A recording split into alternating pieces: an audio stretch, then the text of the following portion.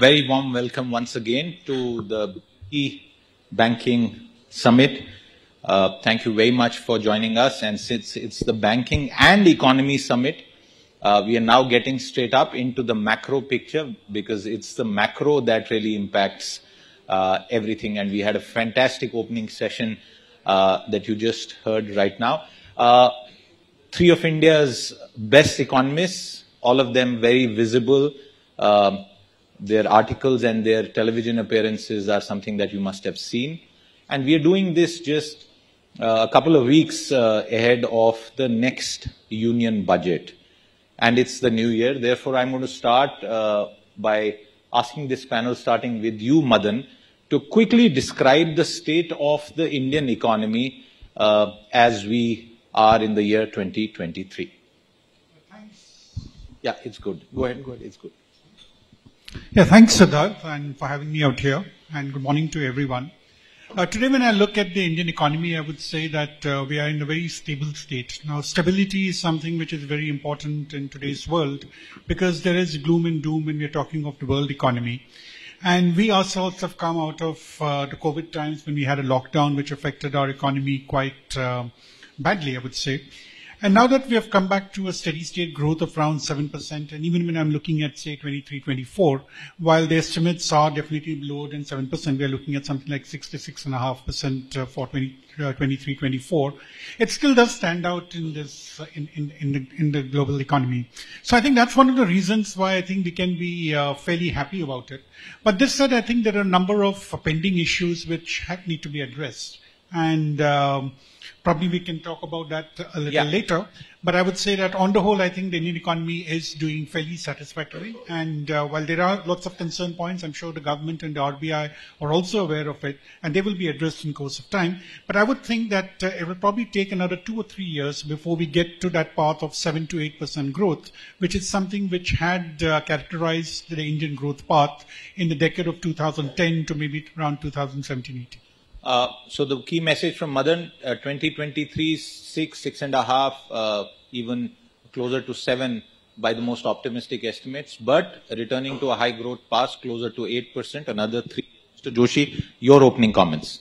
Well, I kind of agree with what Madan just said, but I think the one of the reasons for this spurt in growth that we are seeing is that COVID is not causing any functional disruption. So the segments of the economy which were languishing, like the services, the contact intensive, they are showing a very strong growth.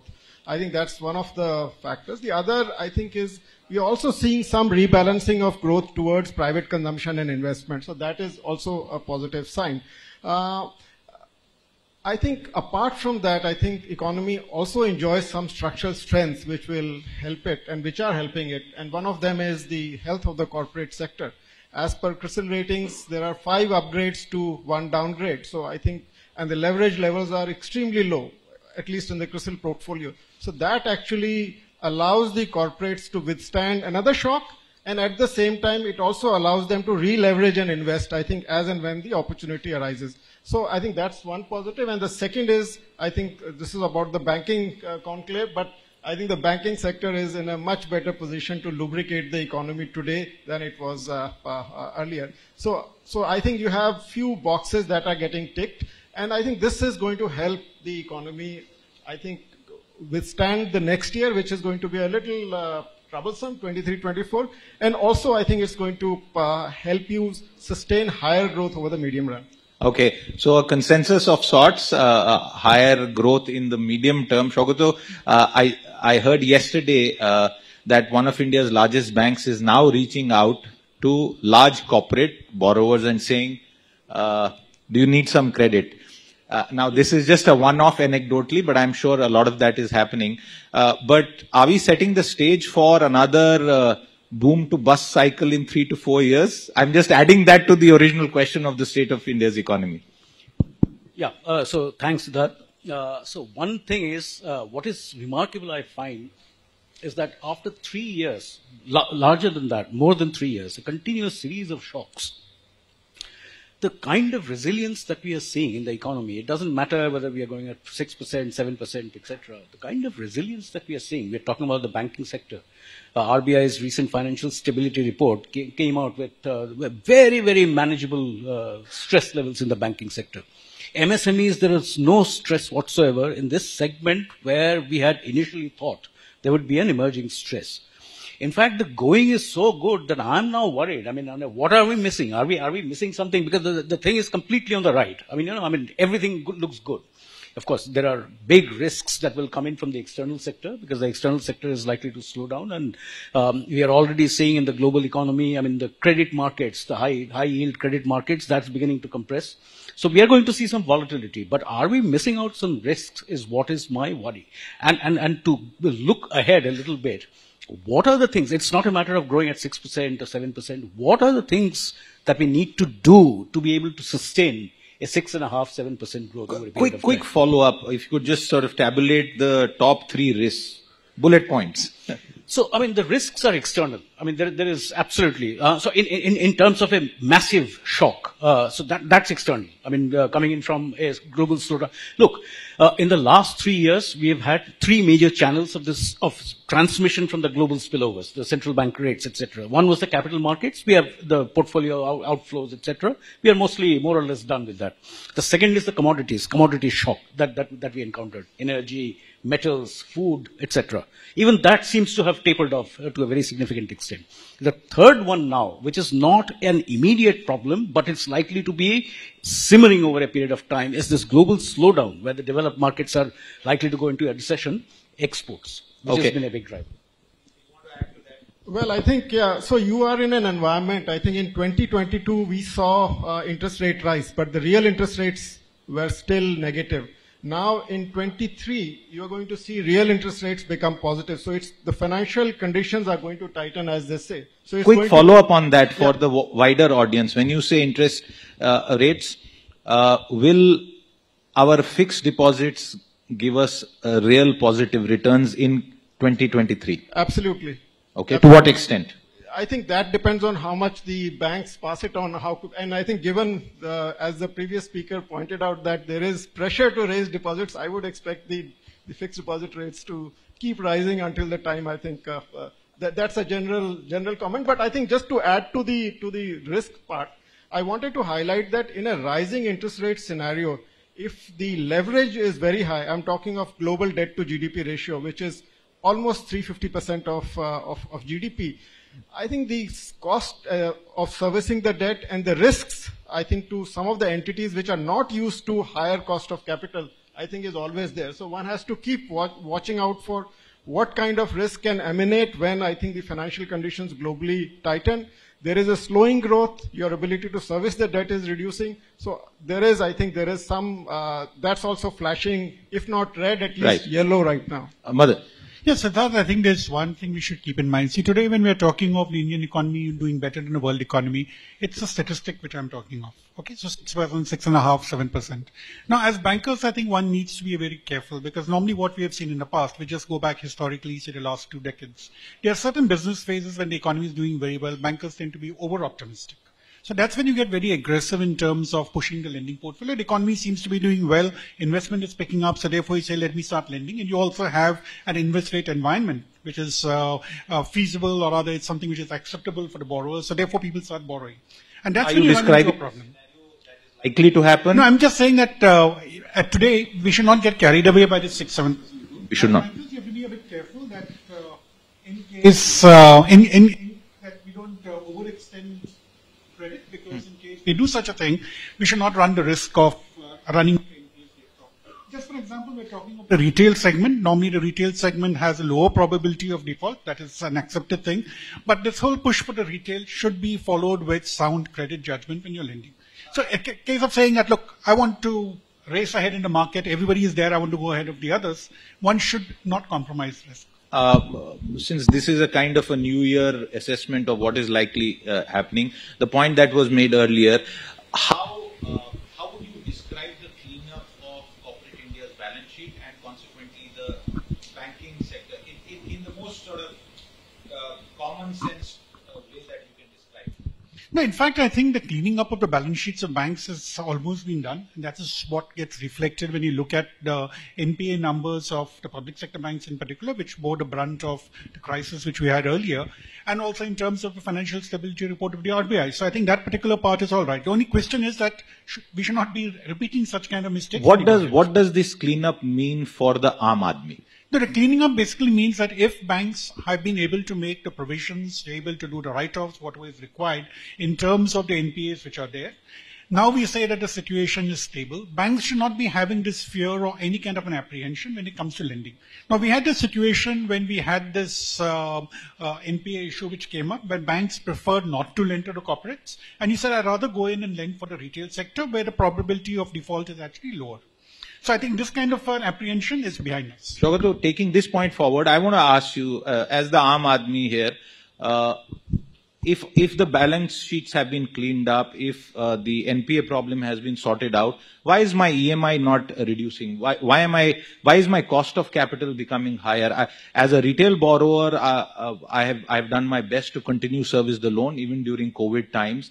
Why am I not getting anything? There are no tax breaks from the Sarkar. The banking system is not giving us any leeway. Jayen to jayen kahan? So, two things. One, from what Madan is saying, how does the Aam Aadmi benefit from the cleanup of the balance sheets, banking balance sheets? One is your provisioning costs go down. Yeah. So, I mean, that automatically, that provisioning cost is typically loaded onto the interest rates, right? The second question that you asked, that why are we not seeing a reduction? I mean, this is a rate cycle which has been so sharp. I mean, you haven't seen this kind of a rate cycle increase. And together with this now, what you heard Amitabh saying this with deposits, liquidity, system liquidity used to be surplus of 6-7 lakh crores, not even a year back. Yeah, that has now shrunk to zero. So obviously that will show up in something, right? I mean, from the point of a monetary policy tightening is to raise rates, and that will show up in your, for the Aam Aadmi in the product. Fortunately, I think we are more or less done with the rate tightening cycle. So, I mean, slowly now, and I think at some point in time, you will get liquidity back into the system. The reason that I say this is that global spillovers that we were talking about, I mean, the rupee had weakened very sharply, and which was forcing the RBI to intervene very, very sharply. And one of the key defenses in a rupee is this liquidity tightening. So I think now we are past that stage. The rupee, we do not expect, of course, I mean, I'm not going to forecast the currency because that's a mug's game. I mean, so, but hopefully we will be starting to see, an easing. I'm not saying a rate cuts, etc., but we will not see this kind of tightening that we have seen in the last 6 months. Mr. Joshi, let's take up that point. The story of last year has been inflation, not just in India, but globally. And it's been repeated, and I will repeat it once again for the audience and all our viewers who are watching us across our platforms, on Business Today, or with our media partners, Daily Hunt, and others. America has witnessed inflation which generations have not seen. India is used to inflation, and the Aam Aadmi is used to higher inflation than the privileged classes, because inflation is ultimately a tax on the poor. What is happening to inflation? Because the latest numbers also seem to suggest that perhaps the worst is behind us. Do you agree? Well, I think the inflation did come down, and in the last 2 months, which is November and December, we have seen it below 6%. But I think I would say that I would only give 1 cheer to that, not 3 cheers. And the reason is if you take the vegetable inflation out, vegetables is the most volatile component of inflation. It keeps moving up and down. This entire decline is due to vegetable prices. Vegetable inflation. If you take vegetables out, inflation is actually at 7.2%. And just to add and contextualize it for what Mr. Joshi is saying is that the RBI sees through this data, sabzi ke bhav it doesn't account into. That means that your EMIs are not going to go down. Maybe the cost of capital may go up further. Am I right in describing it that way? You are the teacher here. But no, I think the RBI will look at, I think in the last policy, they focused on the core inflation, which is taking the food and fuel out. And so I think core inflation actually went up yesterday. But sorry, I'm contesting this point with you. Fuel inflation is being controlled by the government artificially. It's being suppressed. A budgetary allowance has been made for the oil marketing companies. Food inflation shouldn't bother us that much because you are giving a massive food safety net to hundreds of millions of people. So why is the RBI raising interest rates? Well, I think because the core inflation part, which is linked to demand, is still high. Actually, US inflation, overall US inflation rate is higher than India, but their core inflation is lower than India. Madan, this is something I've discussed with you like maybe for 10 years, and my point here for the entire audience, we'll also have the RBI governor later today, and hopefully he'll answer this question. Are we just looking at top level cost of capital, ignoring the reality of a complex economy like India and making money expensive for everyone, Aam Aadmi and the big borrower? See, actually, Siddharth, let's look at it this way. The way in which monetary policy has been designed, you're supposed to target headline inflation. So nowhere does the mandate say that you'll have to look at core inflation, vegetable inflation, so on and so forth. Why is the RBI doing it? Therefore, as long as we are in this range of 6%, there is a certain kind of a stance which you have to take.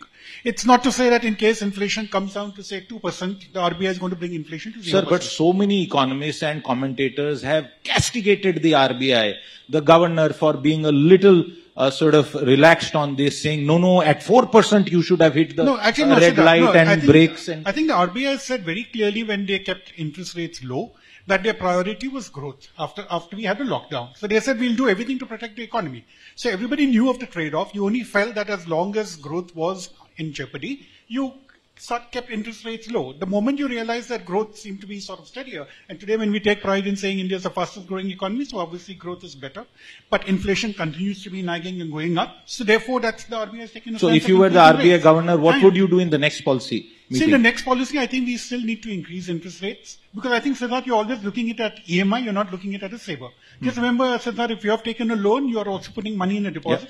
You're getting a better rate out there. So I think when the RBI is there, you need to balance both the savings as well as the lending rate. And I think the RBI is also talking in terms of having a positive real interest rate. So today, when I have inflation at 6% and the repo rate at say 6.25%, I still have a real return of around 0.25%. So Saugata, should I be console myself in the evening with a 25 basis point real interest rate and say, okay. Siddharth, let me ask the audience. Home loan rates have gone up because home loans are now external benchmark linked, repo rate linked, so they have gone up by 200 basis points, right? I mean, they have.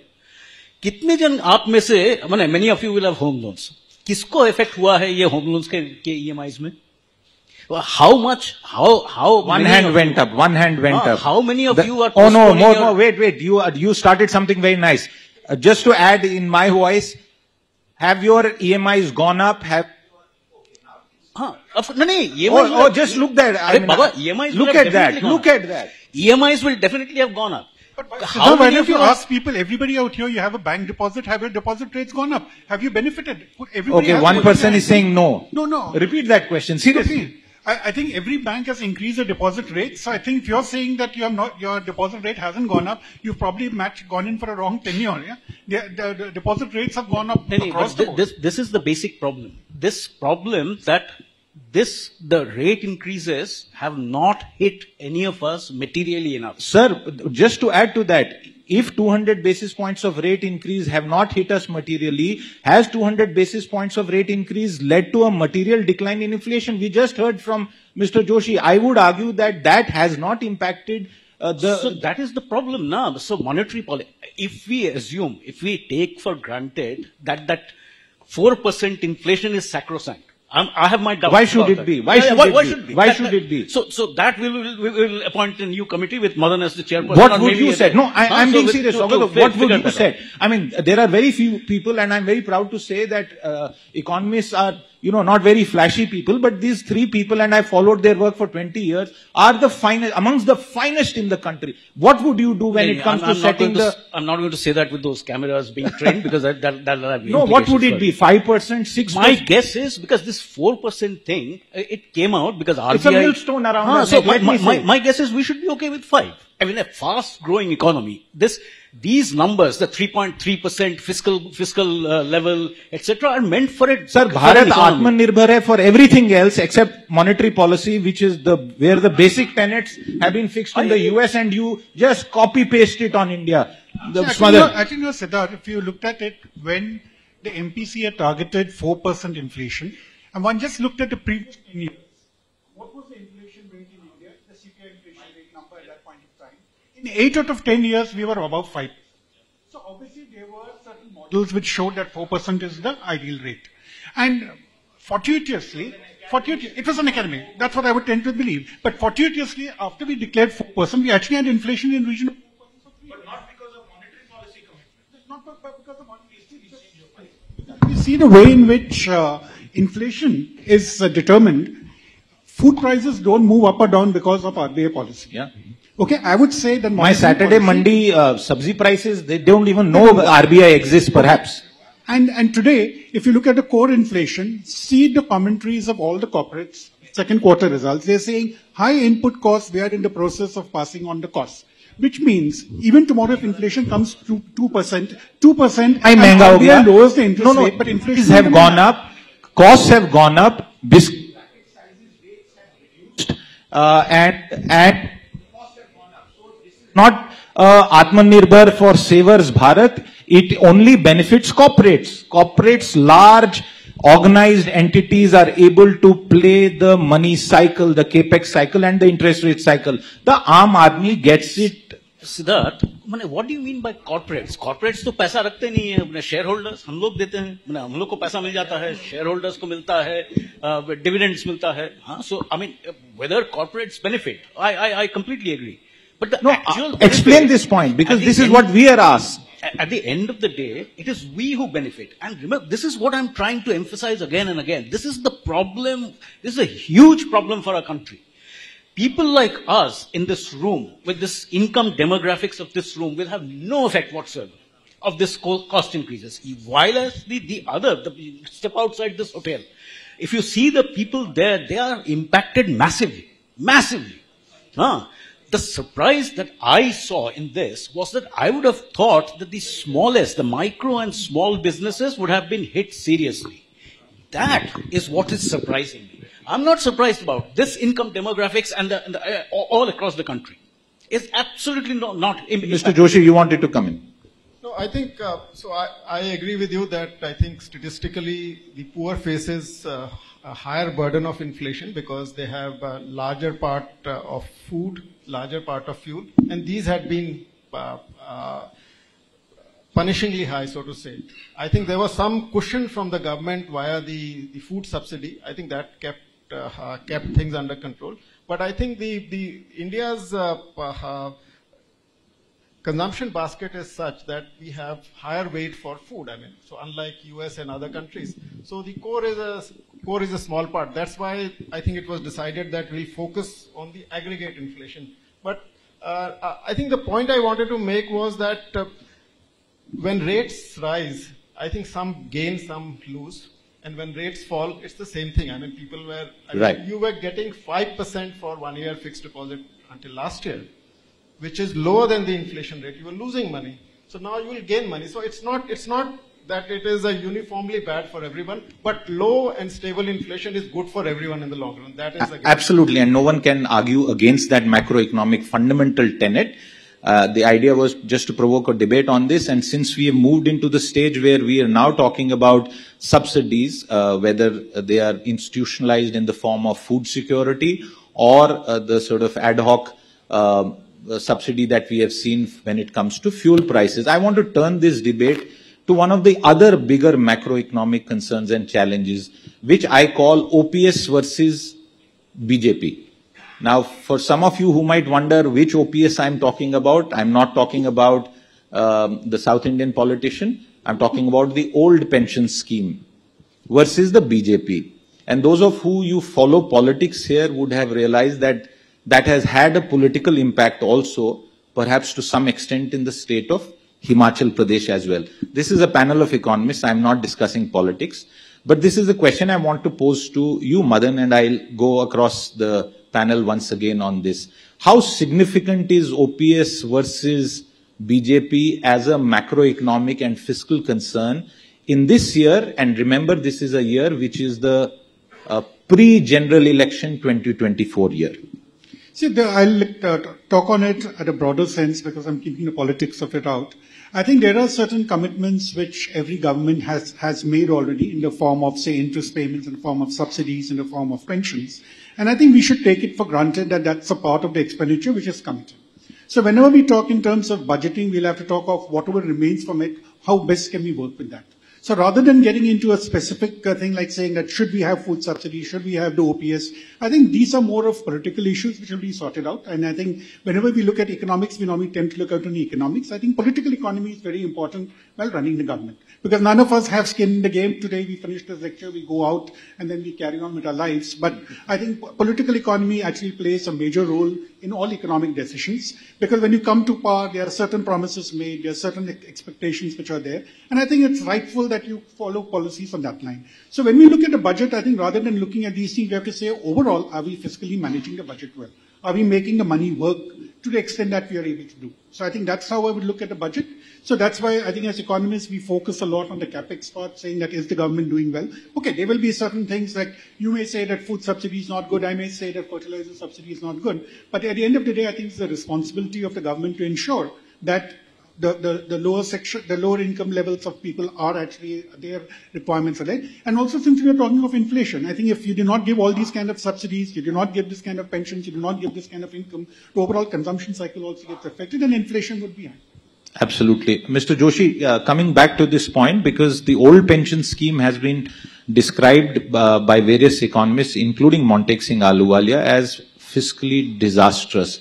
And just to re-emphasize this, the old pension scheme matter is not just a union budgetary matter. It is related to every single state and union territory's budget. And as we know, the state deficits are also a matter of concern, not just the central fiscal deficit. Your thoughts on this subject? Well, I think the OPS is unfunded pension, so I think it is a pressure point, and I think there's enough evidence globally that unfunded pension schemes lead to extreme fiscal stress at some point in time.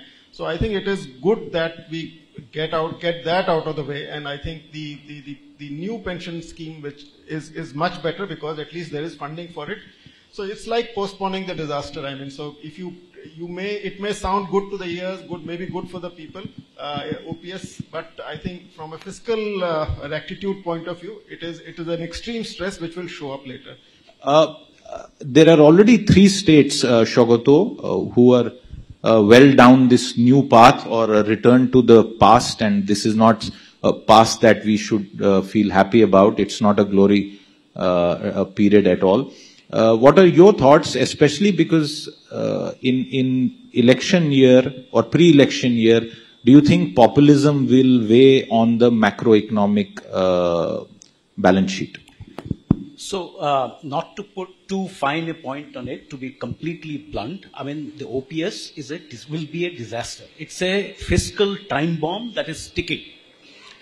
Throughout the world, this is as you pointed out, you've heard of President Macron trying to reform the French pension system. This is, I mean, absolutely, there is no way to, and the problem with the OPS is it is benefiting a bunch of people that are already at the very top. Yeah? I mean, so remember that. That's not the problem in terms of subsidies. मैं थोड़ा सा time लूँगा, इसके बाद I'll shut up. So, नहीं. Look at the center's budget. free नहीं था मेरा college था actually. Center's budget, huh? 41% goes to states by the Fiscal Finance Commission rules. So of the remaining, about 40%, 42% is payments for interest. Then there are the committed expenditures, the salaries, wages, pensions, etc. That's another 20%. Then there are these quasi-committed, all the subsidies. Quasi-committed meaning not completely, but I mean you can't get beyond.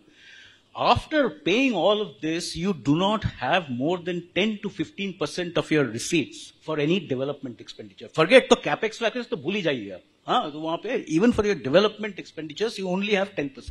Is this sustainable? It's not.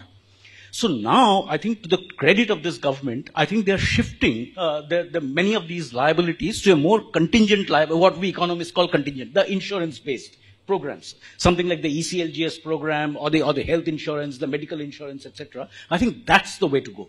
to minimize costs, not have a straight outlay onto this, but make it a contingent thing so that you provide a social safety net. And people in India, for a poor country like India, you do need a social safety net. But that's the way to go about it. Okay. Saugata, I just have one point on this.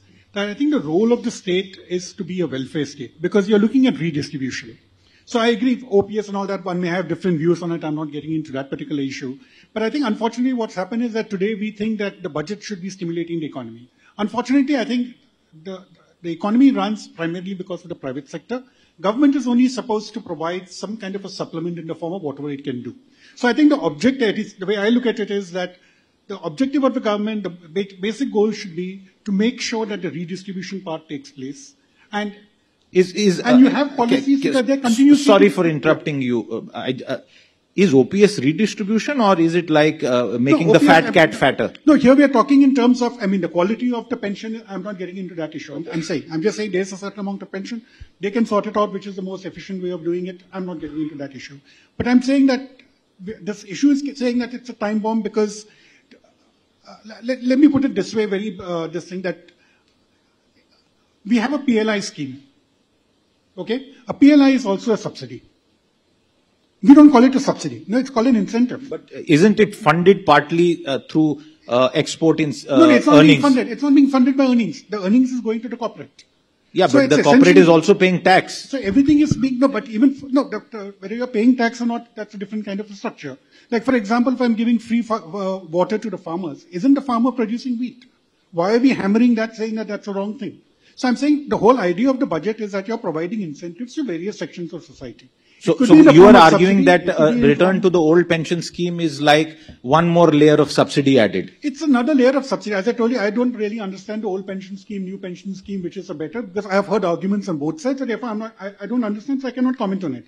But I'm saying that getting into single items is a different kind of an issue. But overall, if you look at the ethos of a budget, you're providing incentives to all the sections, which the government is doing. Either it's industry, it's farmers, or maybe it's also the retired gentlemen. Mr. Joshi has been silent on this, and then Saugata to you, and we'll wrap up with a quick discussion on the budget. Well, I think the way I would look at it is that the role of policy, be it fiscal or any other, I think is to grow the size of the pie. I mean, if you don't have growth, if you don't increase the size of the GDP, what are you going to redistribute?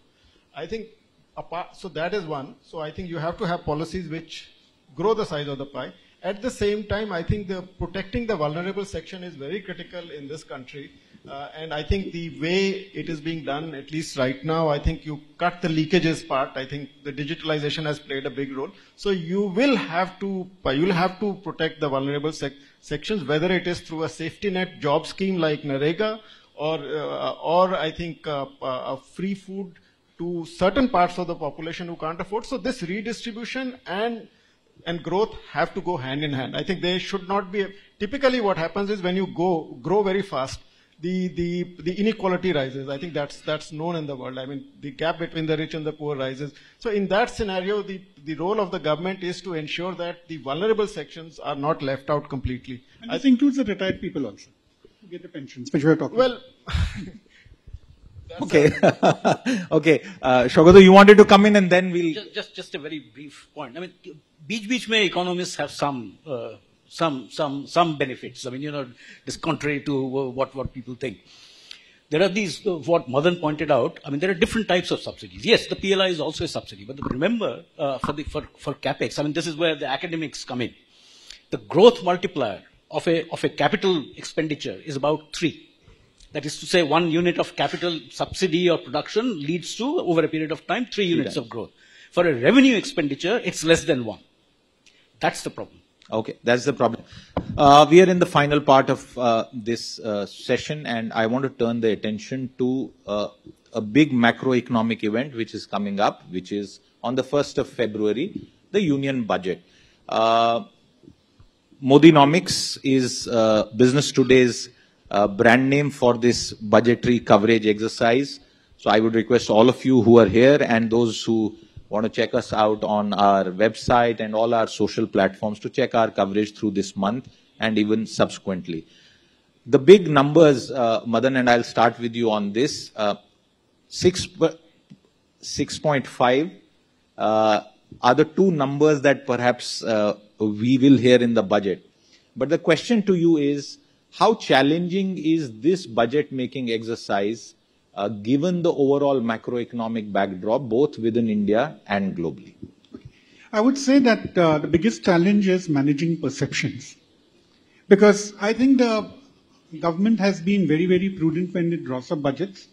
But the important part is what is it, how is it that we interpret it? So everybody likes to say that, will populism come in? But what exactly do we mean by populism? Is PLI populism? Is old pension scheme populism? Is more food subsidy populism? But I mean, that can be debated. But the important thing is that what we have seen from the government is they are committed towards moving towards that fiscal path of fiscal deficit of 4.5%. So I'm quite sure when you're talking of 6.5%, they will talk of something like, say, 5.5% for the next year, depending upon what the revised fiscal deficit number looks like for 22-23. And within that, they will do the best about what can be done in terms of managing the expenses. And we know very well that if the economy is going to slow down, the kind of buoyancy which we saw in tax revenue will not be repeated this year. So I think the GST collections have been too good to be true for last year, aided by inflation. So we're saying inflation coming down, real GDP growth slowing down. By tax collections, growth will also not be that buoyant, probably maybe a single-digit rate. So I think the government will manage that. But I think the more important challenge for them is how to manage perceptions, because they have to give a feeling that they're being prudent, they're being populist, both at the same time, which is going to be difficult. Okay, one would say that when it comes to managing perception, the Modi government and Modinomics has done a fairly decent job of that in the past years. We'll see what happens. Mr. Joshi, on that same question to you. Well, I think you asked about how challenging it is. I mean, every budget is a balancing act. I'm yet to see a budget which is not a balancing act. But this one, I think, will test the dexterity of the policymaker because, one, you are entering into a slower growth phase. Last year, we got 15.4% nominal growth. This year, for 23-24, the expectation is that it's not going to be higher than 11%. So your tax revenues will be constrained next year. So now the issue is you have been pushing capex for the last 2 years very clearly from the budgetary expenditure. How will you maintain that? The only way to maintain that is to restructure the spending part. I think that's where the challenge will come. So cut down on the unnecessary spends or trim the subsidy bill. In some cases, you can be lucky. If global fertilizer prices come down, your fertilizer subsidy bill will reduce. But my sense is that overall subsidy bill is going to be much lower than what it was last year. And that will give them some leverage to maintain. And this is also partly aided by our decision, a brave strategic decision to buy Russian oil. Yeah, that helped. I think so. Right now, I think so. Ensuring that you reduce the fiscal deficit, maintain your capex momentum, if not at last year's level, but at least it should be growing faster than the GDP. That's my. What unconventional choices would you recommend that are required to be made, given that buying Russian oil when practically the whole Western world was shunning Russian oil was a very unconventional and a very brave strategic move. It could have had various consequences. Foreign Minister Jaishankar has defended that not once but dozens of times, and I think he's pretty much shut up everyone who has been critical of this decision. Are there any unconventional choices that could be made?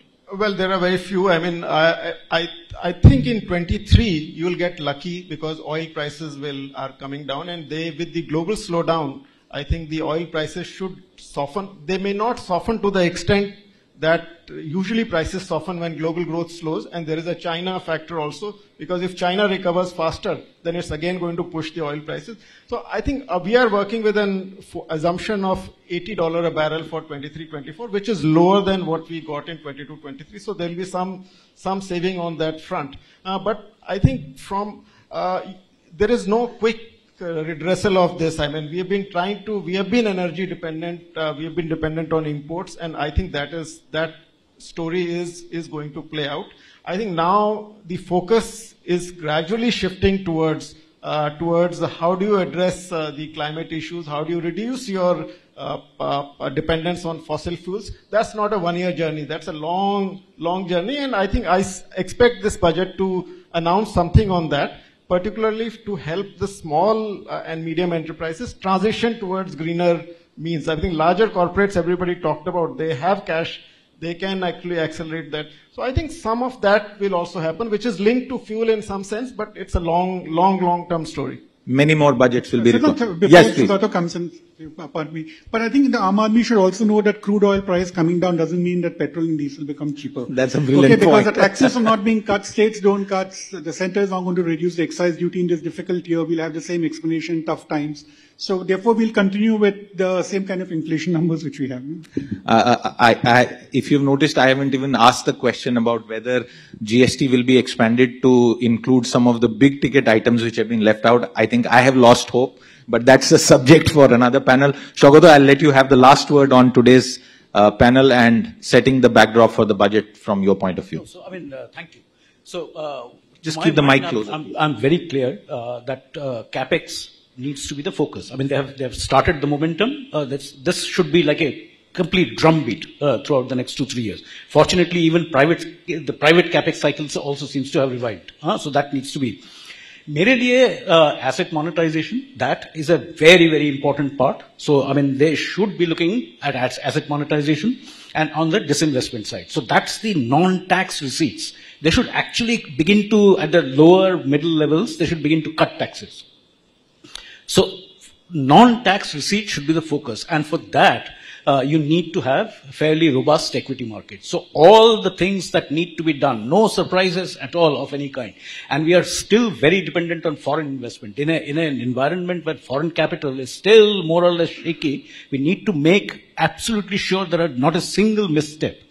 So that the foreign capital, because global investors now, and to this government's credit, I mean, the reason that why we are in a sweet spot now is because of this fiscal prudence that the government has actually displayed during the worst periods of the COVID situation. So asset monetization, disinvestment needs to be the fulcrum for this budget together with capex spends. Okay, Saugata, don't keep the mic there. I just want you to pick any song that's your personal favorite that will describe the economy and the budget making priorities. A tough one. I can give you time to Madan, you start. Okay. Madan, and then No, actually, in a lighter manner, I'll say Pink Floyd, we don't need no education. Okay. I mean, I can't think of a song right now. Okay. It's such a complex situation. Saugata.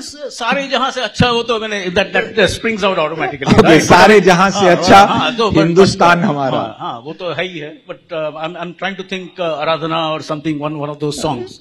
So maybe you'll help. Aradhana always comes to mind when सारे जहां से अच्छा हिंदुस्तान हमारा. I think there couldn't be a better way to end this panel. Thank you very much to our entire panel for a great debate, and to you in the audience for listening in patiently. With that.